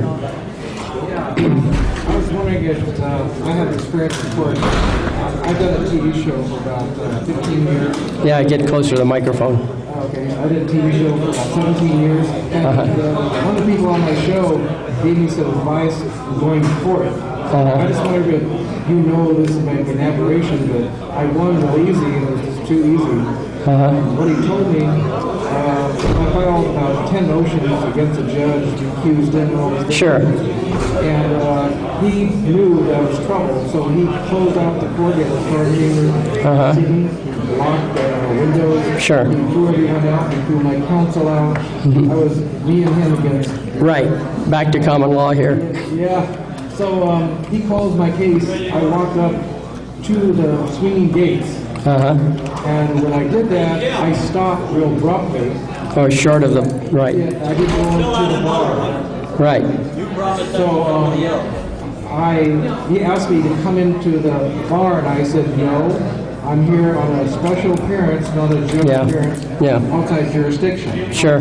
I denied his jurisdiction. I said, I'm here to challenge your jurisdiction. He told me if I didn't come to the bar and issue a bench warrant, I told him, well, fine, I'm here, don't bother, just arrest me now. Anything you can. He got all upset. Sure. And threw me out of court. You called his bluff, right. And that was the end of the case. Oh, great. There's more than one way to skin a cat, and he might have figured, wait a minute, I don't want to bother with this. I've met guys like me, you're more headache than it's worth, and nobody was there to witness it. It's just you and him, so who knows what he wrote in the record to justify his action. But he just probably didn't want it, and it wasn't that serious a case. Now, if you'd been in there for murder, it might have been a different result. But, you know, these things happen. I've had cases unexplainably dismissed, too, even before I got involved in this. So I can't explain it. But I've heard that technique before, and apparently it worked in that case. I know of other cases where it didn't work. Now, the reason they didn't work is unknown to me. It may be ignorance of the judge. He just went ahead and did his thing anyway. Or it could be that he actually had a point. I don't, He found everybody guilty. well, okay, well, maybe you got a valid technique, and that judge knew it. If you had an ignorant judge, it might not have worked. Yeah. Okay. Sure. So is that it? Is that your question? Okay. I had the same judge as him Okay. a couple of years earlier. Sure. When I did have a driver's license, was stopped because I wasn't wearing a seatbelt. Okay, that happens. There was a fine of $22. Yeah, protecting the state's property, right? Right. Okay. I wrote a letter to the court and sent them a public money office certificate. Yeah, that's a whole nother technique, right? I wouldn't use that in the common law, but yeah, you could do that. But I used that. They Okay. refused to accept it. Sure. It was good upon the declaration that money was in the United States within 90 days. Right. And I had my address on it. Where Okay. to redeem it. Anyway, I went to the court. Well, now, excuse me, but I want to answer questions. Are you making another testimony? Yeah. Okay. And it's a different area of law. It doesn't, the area I'm in is a different strategy. I'm not saying it doesn't work, and I've heard of the public money order, or I can't even remember what it's called, but I've heard of it, but that's not where I'm at. They refused to take the money. They sent it back to me. Okay. The certificate. When they did that, I sent them a notice of dishonor. Sure. Is the guy behind you going to get a chance to ask his question? Yeah, because they dishonored my payment. Sure. So, but I went down to the court anyway. I made an appearance in the court, a special appearance. Okay. Before the same judge is here, Gary Binder. All right. Now, you're not letting the guy behind you ask his questions. You're continuing your testimony. And I told him I was there by special appearance, and I showed him all the papers that were sent to the court. Now, how can I help you with all this testimony you're giving me? You're in a completely different area of law than what I'm talking about. Okay? I mean, it can be valid. I'm not saying... He dismissed the case and said it was paid. Okay, great. Okay. Yes, sir. I didn't mean to belabor this. I had asked you a question, you gave me the answer, but I just couldn't write it down about when I get into a civil court. How do I just make sure that I can convert this into my court? Yeah, get closer to the mic. You can adjust it. Yeah. It tilts. Sure. Because I have retained an attorney for the civil case, I don't know what to do. And he doesn't seem to be moving forward with this. Yeah, well, you're in the court's jurisdiction when you retain an attorney, and his first duty is to the court, his second duty is to you. Then I should probably just discharge this guy? Yeah, basically dump him. I mean, but you're on your own then after that. So, you know, do you have the knowledge to handle it? I don't know that I do. Well, I suggest that if it's a serious case, that you either educate yourself real fast or put yourself on the mercy of your attorney. But don't be in between. Well, I'm not sure that he's going to act on my best behalf. Well, that's right. You maybe fire him and get another attorney. But apparently it's not working for you the way you want. So well, then maybe you better educate yourself. Okay. You know, You said the first thing to do, though, is just to counterclaim. counterclaim? Right. And then the second? That's basically it. You counterclaim. Okay. That's like another lawsuit, but then they have to answer it. That's what you do with lawsuits. Okay? And then you can reply to his answer. I see. And then he replies to your reply. It's got a different name, I forget what it is, until at some point you're ready to go finish off the case. But again, that's a whole area. I just gave you highlights here. I haven't given you enough detail to really work at it. Well, this guy is a very aggressive guy. He's shown no reluctance to attack. Sure. He's indicated he will again. Yeah. And now I'm supposed to give my personal information to his attorney that you can give to this guy. Well, you know, sue the guy. I mean, if you got a battle going, if he's going to be, if the guy is totally incorrigible and he's an aggressor, well then rake him through the coals then if that's what he wants. The only problem I have is making sure that once this is over, I've severed his ability to connect with him. Well, you can't. I mean, you know, you always have to remember. You have to remember that you cannot outrun a bullet. Okay? That's true. So there's those considerations too.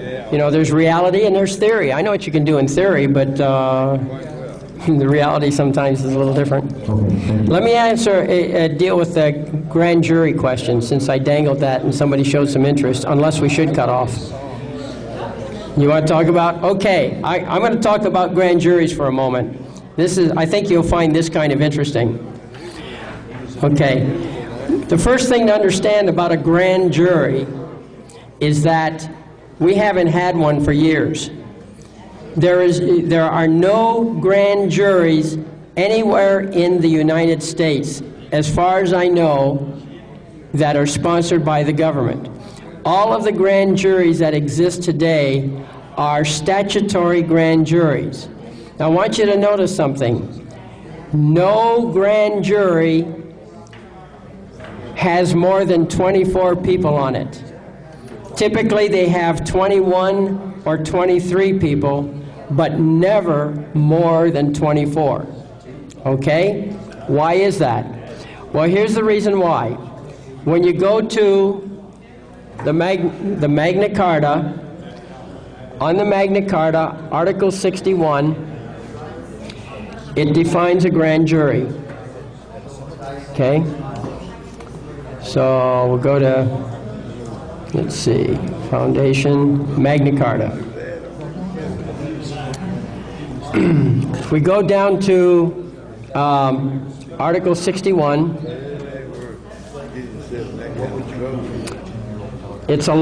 Article 61 is a very long paragraph. Now, you know that Magna Carta is common law, right? You know that. Because of the Constitution of the United States and the state recognizes common law, okay? Since it recognizes common law, you can bring it in. Now, Article 61 says exactly what common law or what the grand jury is. And you read down here, and it says something right here. Okay.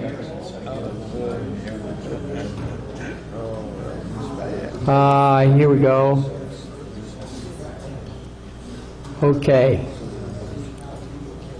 Finding the beginning here. A little hard to find the beginning sometimes. Okay, basically what the king is saying is that if the king himself or any of his minions bug you, a grand jury can take care of the problem. And here's starting at the top. It says, "Inasmuch for the sake of God and for the bettering of our realm and for the more ready healing of the discord which is arisen between us and our barons, we have made all these aforesaid concessions." Okay, the king is conceding this stuff. Okay? It says, "Wishing them to enjoy forever entire and firm stability, we make and grant to them the following security, that the barons, namely, may elect at their pleasure 25 barons from the realm, who ought with all their strength to observe, maintain, and cause to be observed the peace and privileges which we have granted to them and confirmed by this our present charter. In such wise, namely, that if we, our justice, or our bailiffs, or any one of our servants shall have transgressed against anyone in any respect, or shall have broken some one of the articles of peace or security, and our transgression shall have been shown to 4 barons of the aforesaid 25, those 4 barons shall come to us, meaning the king, or if we are abroad, to our justice, meaning their judges, okay, showing to us our error, and they shall ask us to cause that error to be amended without delay. And if we do not amend that error, or we being abroad, if our justice do not amend it within a term of 40 days from the time it was shown to us, or we being abroad to our justice, the aforesaid 4 barons shall refer the matter to the remainder of the 25 barons, and those 25 barons with the whole land in common shall distrain and oppress us in every way in their power, namely by taking our castles, lands, and possessions, and in every other way that they can, until amends shall have been made according to their judgment. Got that? All right. That's a long reading there, and I still didn't get through the whole paragraph. But what they're saying is, if you got a problem with the king, in other words, the government, you can go to 4 of the members of the grand jury. Any 4. Those 4 evaluated, and in their judgment, they go to the king, if they so decide, and tell the king, hey, we got a problem here, it needs fixing. And the king has 40 days to fix it. Or if the king isn't in town, then he can go to the judges. You got 40 days to fix the problem, a month and 10 days, okay? And if he doesn't fix it in that time, those 4 can go to the whole body of grand jury. Now, it's got to be 25.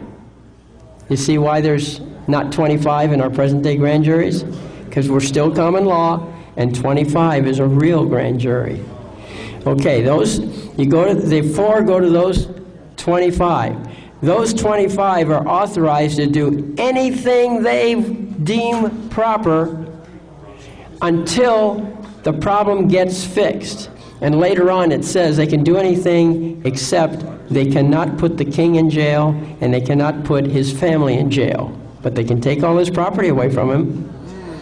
And not only that, later on it says in there that the king pre-authorizes anyone to assist the grand jury if the grand jury wants it, that assistance, okay?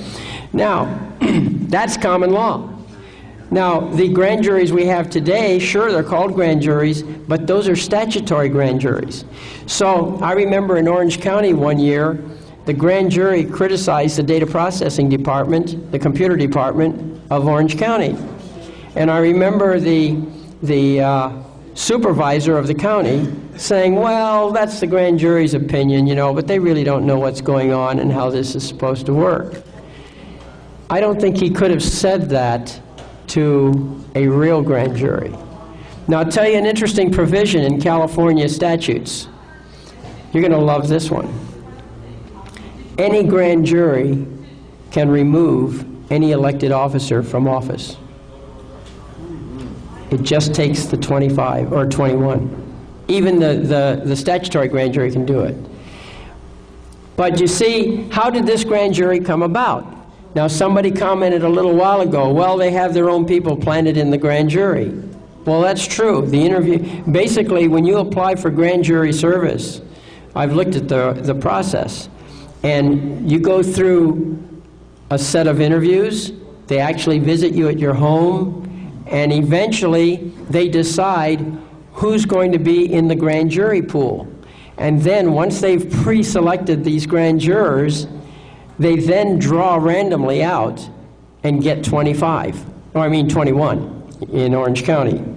Okay? So that's how they select them. So basically, and it's the judges that do the initial selection. So you can see it's pretty biased. But you look at the procedure here. If we're talking common law, how does a grand jury form? Well, they elect from among themselves. There is no predefined procedure for how the election is run. They choose their own. Now think what it would be like if I could round up 25 of you guys, educate yourself in this whole process, form as a grand jury. And remember, a grand jury can be secret, because this comes back from the old days when grand juries were in opposition to the king, and they didn't want to be identified who they were. Okay? So you don't have to say who's on your grand jury, but I have a suggestion on how it should work, since it's a concept that has not been exercised anywhere in the United States and probably in the past 100 years.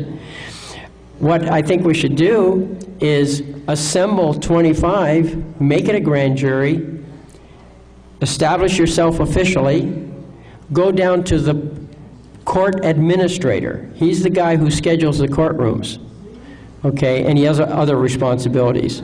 Sometimes in some jurisdictions he's also the clerk of the court.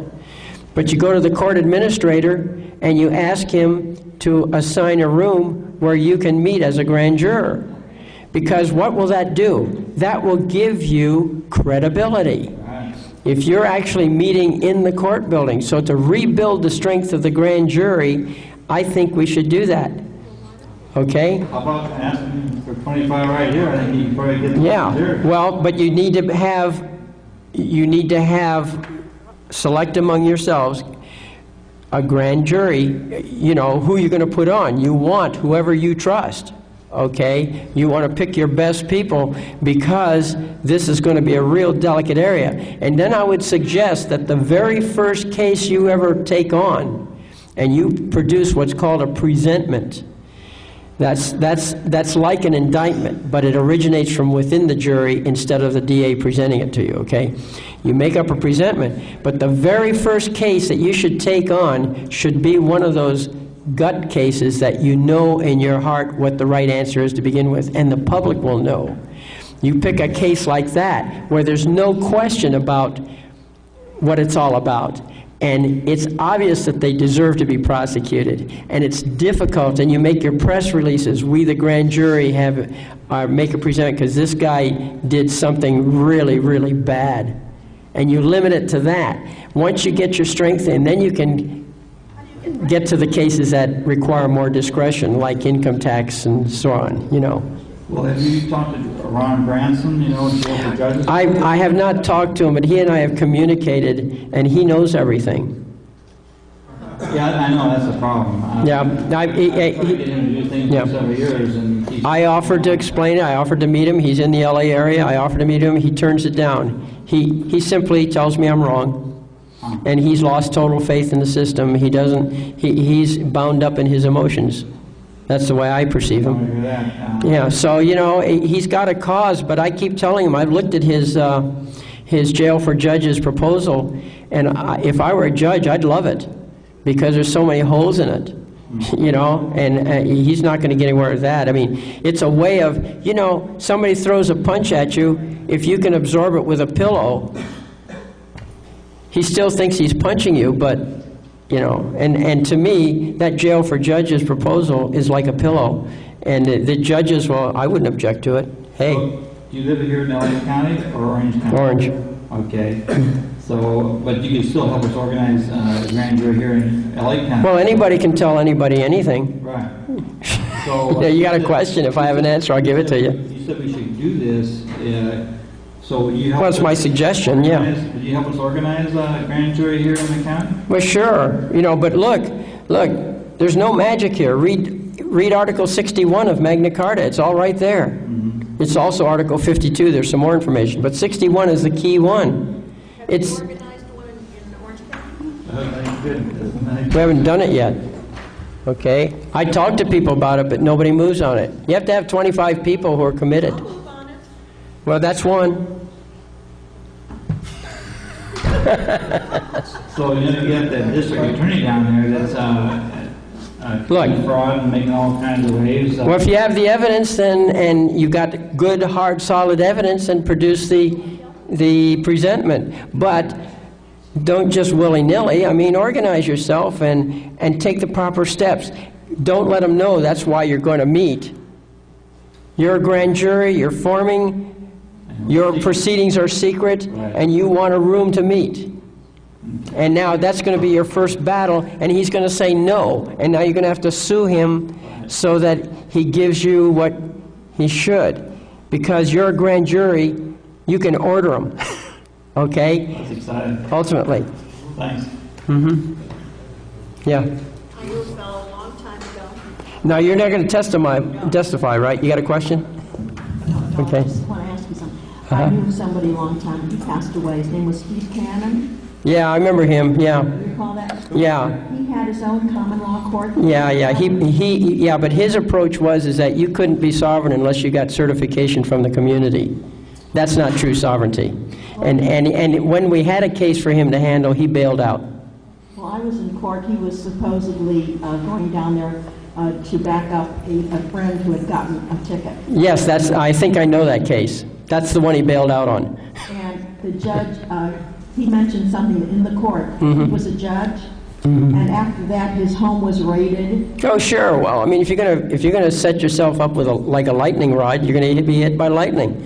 All right, Well, he got hit by lightning. Yeah, but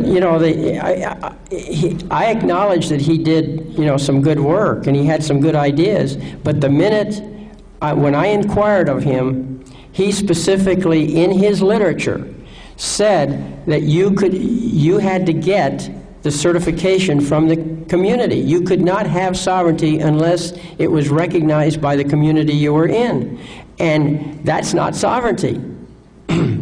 You're a sovereign because you say you are. Yeah, you don't need permission to be your own king. Yes, sir. Okay, I guess, is that it? We run out of tape? Thank you. Okay, you're welcome. Ladies and gentlemen, my name's Stephen, and thank you on behalf of Wendy and myself for attending the forum tonight. It was a long and exciting evening. Remember, 385-4003, call that recorded message and find out upcoming events. One more time, let's have a round of applause for Bill Thornton.